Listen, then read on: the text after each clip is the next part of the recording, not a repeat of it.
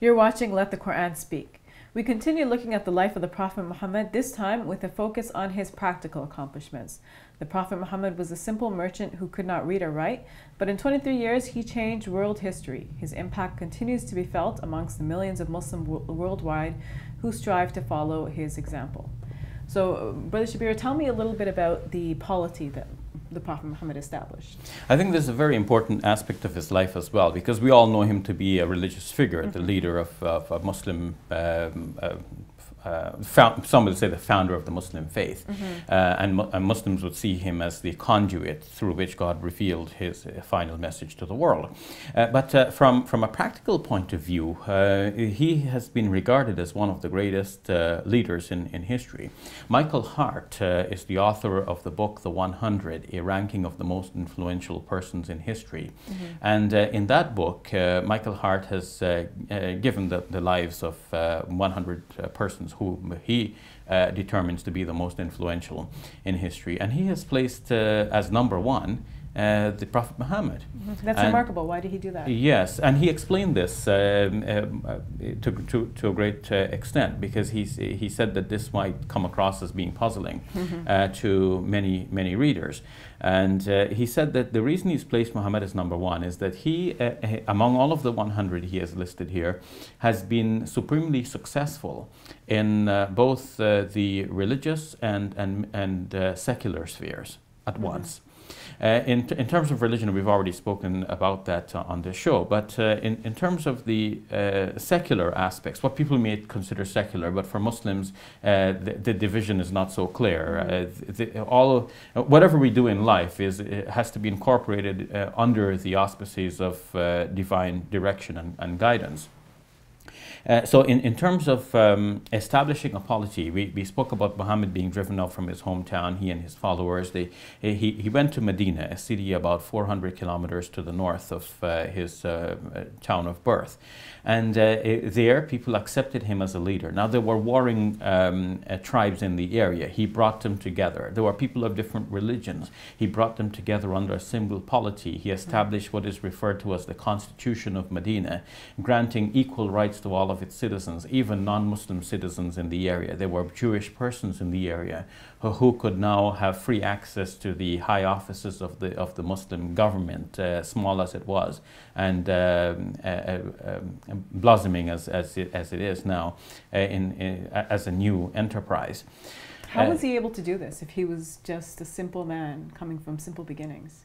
This is, in fact, one of his remarkable accomplishments. From a religious point of view, one would say that this is one of the miracles of God's doing. God's hand was with the Prophet Muhammad, peace be upon him. And in fact, many of the Arabs at the time who rejected his message previously were waiting and watching to see if Muhammad could actually be successful at this organizational level. They thought that if he takes over power, well, everybody likes to back a winner, right? But at the same time, people knew how difficult it was. Arabia was a backwater.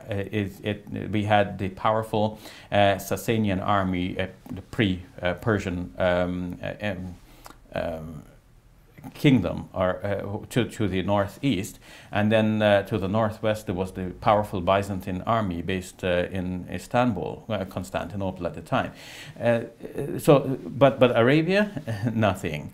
And it was inconceivable to many people that the faith of Islam could actually inspire a movement that would so rapidly expand and take control of such a vast area of land. So did he manage to unify the Arabs? Yes, within the Prophet's own lifetime, within the 23 years starting from his call, and we should say more so within the last 10 years of his life after he had made that migration, he not only unified the people of Medina, but he guided them and inspired them to defend their city against the attacks from all sides, including from the pagan Arabs coming from the south, from Mecca, the Prophet's hometown. And following that, there were expansionary missionary moves where the Prophet sent his preachers to various other towns and cities. People embraced the message and formed alliances with the Prophet Muhammad, peace be upon him, and they saw that he was growing in power, and they understood that the hand of God is working with Muhammad, protecting him and the new faith, and this expanded, so that within his lifetime the whole of the Arabian Peninsula had actually become Muslim. Mm-hmm. Now, what was this, the Muslim rule like? Was there an establishment of justice? Yes, in fact, this, in a nutshell, justice is what Islam is about. Mm-hmm. The laws of Islam are all for the purpose of ensuring that justice is not only done, but is also seen to be done. Mm-hmm. So the people had their own laws before the Prophet Muhammad came. How did he work with those laws or modify them to adjust to the new Islamic polity? He modified them in many ways. If he saw that there was something that was good, he retained it. If something was in need of improvement, he improved and changed it. What are some of the major changes that he made? Well, he, for example, uplifted the status of women. We find that in the Quran it is mentioned that people used to bury their daughters alive prior to Islam, because for many people having a daughter born in the family was a reason for shame. This seems inconceivable to us today, but it happened. And the Quran declared in some parts of the world. Selective abortion is probably what you're referring to, but there it was like the real murder of an actual infant. Mm-hmm. And the Quran condemned this practice entirely, and the Prophet, peace be upon him, is noted to have said that if one has a daughter and does not give preference to his sons over her, but brings her up and then rears her, educates her, and gets her married, then he will be with me like this in paradise, as if, you know, the two are one, together with the Prophet, peace be upon him. So in this way he uplifted the status of women, the status of people in general. People sometimes look down on persons of color, and he said that it doesn't matter whether you're red or black, whatever you are. What matters is the piety in the heart. It's between you and God, according to one saying of the Prophet, peace be upon him, God does not look at your bodies and your appearances, but he looks at your hearts and your deeds. Mm-hmm. So have a good heart. It seems like he flattened the hierarchical society that existed. Exactly. In terms of slavery, for example, slaves had access to God as well. Exactly. People owned slaves at the time, and this was a reality that is known in the Bible as well. And while many religious figures in history have been criticized for the fact that they did not say anything about the slavery that was prevalent in their times, sometimes it seems that they even condoned the slavery and took it like for granted and like this should continue as it is. But the Prophet Muhammad, peace be upon him, showed many improvements in this area as well. For example, there is a saying in which it is he restricts Muslims from calling persons slaves. He said you can refer to them by a diminutive such as ghulam, which means boy or something like this, my boy, my girl, but don't say my slave, because we are all slaves of God. And in another saying, he instructed that if you do have a slave, you must feed them with the same sort of food that you eat and clothe them with the same sort of clothing that you wear. So in this way, the hierarchy is broken down. Now, he established the public means of worship and the ways of worshiping God. In the prayer, for example, people come and they line up side by side. Anyone can stand beside someone else in the same rank. So the slave and the master could be standing side by side in the same rank, and so the hierarchy is leveled. In the pilgrimage, all men are required to wear just two simple unstitched pieces of clothing.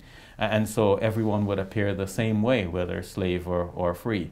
And he instituted many ways of respecting the rights of individuals, even those who were slaves at the time, and showed many different ways and appealed to the people to free their slaves, so that gradually, if people had followed his directives, they would have freed the slaves, and the abolition of slavery would have actually emerged from Muslim lands. Unfortunately, it didn't happen this way, and others beat Muslims to this, but nevertheless, the Prophet Muhammad, peace be upon him, laid the foundations and showed the way which sometimes we Muslims fail to follow.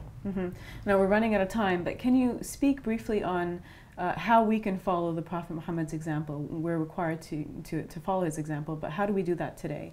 Well, today many Muslims think of following the Prophet Muhammad, peace be upon him, as implying following him in minute things. And in fact, to follow him even in minute things where these are not out of place in our present society, that too is virtuous for a Muslim, because a Muslim loves the Prophet Muhammad, peace be upon him, and wants to be like him. Some people copy movie stars and Hollywood actors. They want to be like them, dress like them, wear the same shoes, use even the same toothpaste, and keep their hair combed the same way, and so on. For Muslims, the Prophet Muhammad, peace be upon him, is our hero. We love him, we want to protect his honor and his dignity, and we want to follow him even in minute things. And where these are not out of place in our current society, this would even be virtuous and a religious thing to do. At the same time, it is more important to follow the Prophet Muhammad, peace be upon him, in the major precepts and concepts. His standing for justice, for the equality of women, for the equality of the human race, for the rights of non-Muslim minorities living in Muslim lands, for the rights of animals, for protection of the environment. All of these are things for which the Prophet Muhammad, peace be upon him, was known, and for which Muslims should be known to this day. If we want to be true followers of the Prophet, replicate his actions, and if we want to represent his teachings correctly, then we have to follow him in these big things, and show that this is what, if we want to defend his honor, this is the way to do it, by standing up for justice. All right, very well put. We're running out of time. I wish we could speak more on the Prophet Muhammad, but thank you for that. You're welcome. So we'll take a break. When we return, we answer questions we've received from you, our viewers.